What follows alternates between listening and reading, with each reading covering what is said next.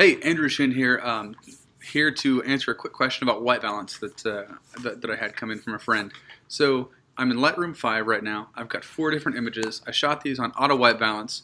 I know, bad idea, but they're raw images, as you can see from the fact that the file name ends in DNG here.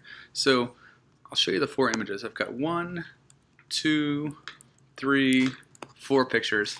I really like the white balance best, probably on this one.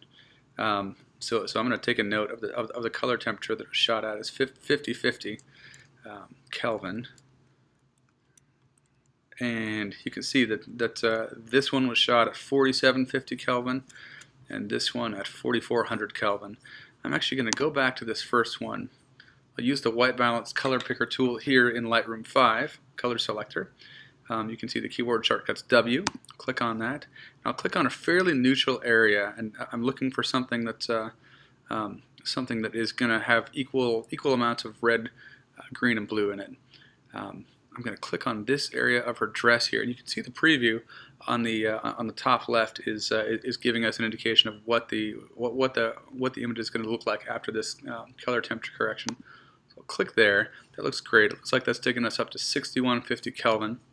To sync this across, all I'm going to do is keep this first image selected, hold down the Command key on a Mac, Control key on a PC, select the other 3, and now I'll hit the Sync button here in the Develop module in Lightroom. I'm going to choose to check none except for white balance. So I'm only syncing the white balance across to those 4. Click, we're done.